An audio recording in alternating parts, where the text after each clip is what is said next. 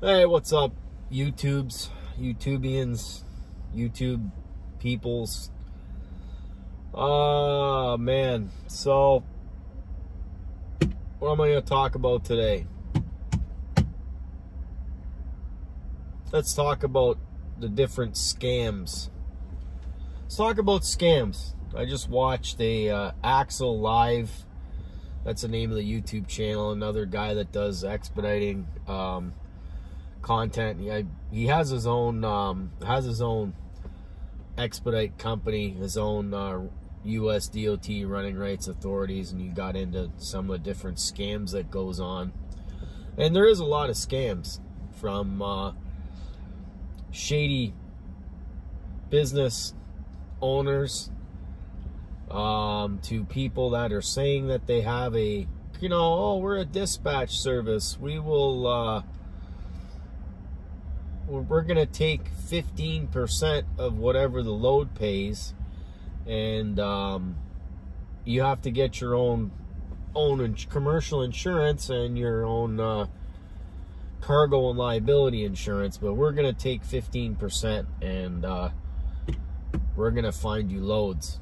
But you don't have an authority, and they don't have an authority, and they're basically booking loads for you with no authority. You shouldn't do that.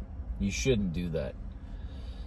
Or there's carriers that say, hey, look, yeah, you can come under our authority, and oh, sorry, you have to provide all your own insurance, and yeah, sorry, we only got this load for 65 cents or 60 cents. And then you go, okay, well, show me the rate con. Oh, no, we don't do that.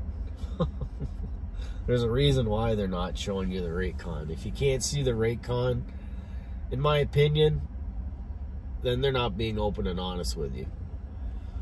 Who's to say they didn't get that load for $1.60?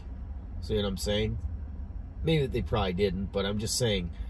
So basically, they're getting $1 for looking for a load for you, and you're doing the work for 60 cents.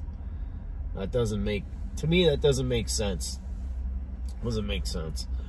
If you can't see, if they won't show you the rate con, maybe you're working for a fleet owner. That's a different thing. They're saying, hey, look, we're going to do 60-40 split. The van's going to average, I don't know, 80 cents, let's say, off the top of my head. And then you're going to get 60% of that in a 60-40 split. You pay for fuel or tolls or whatever. You, as an individual, have to decide, okay, so if I'm getting 80 cents, how much am I getting after I pay for fuel? Do I have to use my own credit cards? Do they have fuel cards? Right? So basically, let's pretend that this Speedy card is a fuel card. You go into orientation or whatever, or you go get your vehicle, you're working for a fleet owner. First thing to ask, do you guys provide fuel cards? If the answer is yes, they'll take the money off your settlement. If the answer is no, you have to pony up your own credit card and pay your fuel that way, or debit card or whatever, credit, debit, pay cash. You have to figure all that out. How much is it going to cost you to do all these loads, and is it worthwhile? Because a lot of these working for fleet owners, and say a company that they say, oh yeah, look, yeah, we're gonna do, you're gonna get 85% of what the load pays. Well, is it 85% of 70 cents a mile? Is it 85% of $1.25 a mile? Is it 85% of $2 a mile? If they can't give you an open, honest answer, or show you papers, look, this is what our guys run for, pay stubs, whatever, of different people, and not just the high dollar ones. You want the lower ones too. You have to really think before you get into this. Is it worthwhile to work for a fleet owner or become an owner operator? Because there's expenses with this van that I'm in right now. It's a 2018 Ram ProMaster. I have hold on, bear with me here, it's gonna beep. I have 374,000 miles on it. The two major things I've done to this van, one was front struts. One of the bearings were binding, and you hear like a clicking sound. So I said, well, you know what? It's gonna get steering memory and all that stuff. So I changed both sides. Okay, I think that cost me, I think it was like $2,000 or $2,000 to $3,000. I don't remember now what it cost. I have gone through alternators because I wired up the my battery charging system wrong. I did not have a DC to DC charger, which I probably should have done to begin with, but hey, I learned a lesson. So now I have a DC to DC charger that charges my deep cycle batteries in the back when the van's running. So there's expenses for, you know, I insulated it. I put a window AC unit in the back. I already had a Honda generator. I bought a swing away arm. All that stuff costs money. It's nice to have. You have to be comfortable. You can't be going down to Laredo, Texas and trying to sleep during the day when it's 110 degrees and you're roasting like a baked potato. So there's a lot of scams out there. So do your due diligence. If you're thinking of buying a van, I recommend going with somebody like DKP Express out of Minnesota. They have their own vehicles. They have vans. They have straight trucks, whatever. If you want to drive a van, non-CDL, jump in their vehicle. You drive. The only expense you have is food out on the road, and that's it. You learn the industry. Figure out, hey, you know, hey, I'm making good money. I kind of like what I'm doing.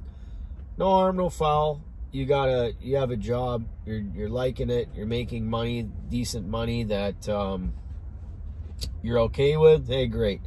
Maybe 6 months to a year down the road, you go, hey, man, I want to buy my own van, but I don't want a rooftop sleeper. I want to get a something like a Sprinter type van. Well, there's lots of companies out there. Just do your due diligence and make sure they're a reputable carrier. If you go with a smaller guy, look, go with a smaller company. Number one, do they have contacts to get freight anywhere in North America, including Canada, right? Do they have contacts to get freight? Do they have dedicated customers that call them all the time for loads? Or are they just doing bid boards? Okay? Bid boards, you're at the mercy of what's going on the bid boards. So you could bid a load that's a 3,000 mile load, and these clowns want you to do it for $1,500. Does that make sense? No. Or you can do the same load for $3,500 and you're over $1 a mile.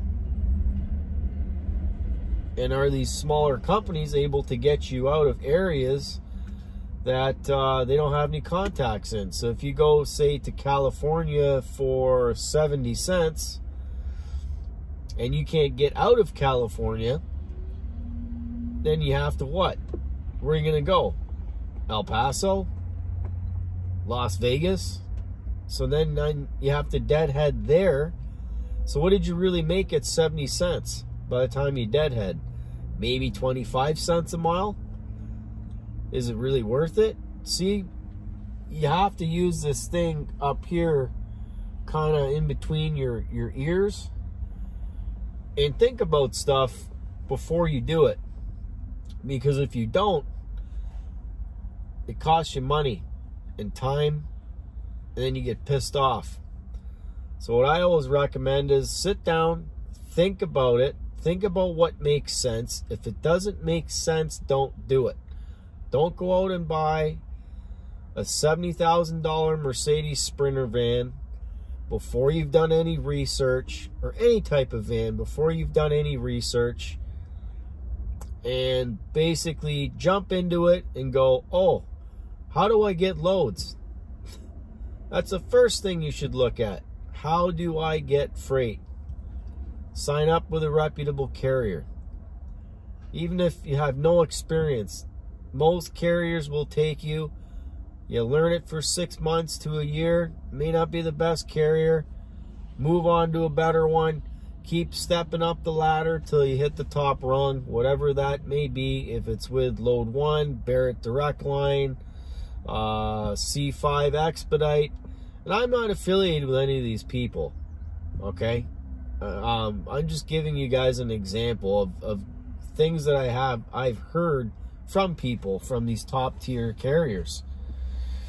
Or maybe go with Active on, what do they call it? Active on Demand? Ascent on Demand.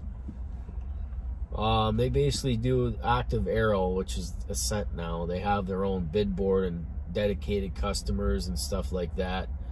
I believe they run for, I think it's $1 a mile or something like that. I forget how they do it now. But I know Bubba Lowbuck, that used to expedite before he passed away, ran for them, really happy. So, and a couple other people I know are pretty happy with them. They got treated really well. They consistently got miles, stuff like that. But yeah, man, be aware of scams. If it sounds too good to be true, it probably usually is. But anyways, catch you guys later. Bye for now. Thanks for watching. You like my video, give it a thumbs up. You didn't, give it a thumbs down. Leave me a comment. You have any questions, comments, concerns, whatever, leave them in the description and I'll do my best to get back to you. Right now I'm just waiting for a load, so I figured I would pop out a video here. And then I think it's almost nap time, just in case I get a night trip. So once again, I'm using this. I'm thinking before I do stuff. Anyways, talk to you guys later. Bye for now.